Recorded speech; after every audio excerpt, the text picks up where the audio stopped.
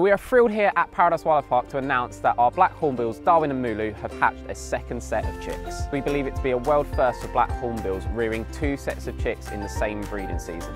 So this clutch of eggs came as a real surprise to us because Mulu went back into the nest box just 12 days after exiting with Biru, our first chick.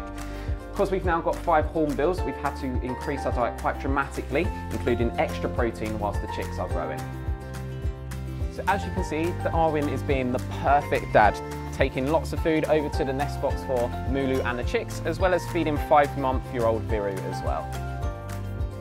We can see by our hidden CCTV in our nest box that Mulu is being the perfect attentive mum, providing the chicks with lots of food whenever Darwin brings it to the nest box for her.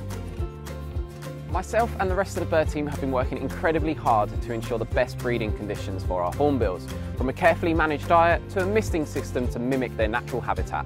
These chicks are made even more important because there's currently only 26 individuals of this vulnerable species on the European ex situ breeding programme, and Darwin and Mulu are the only pair to successfully breed in the whole of Europe this year. So far, our chicks have been growing really well, and in the next few months, you should hopefully be able to see our newest additions at the zoo.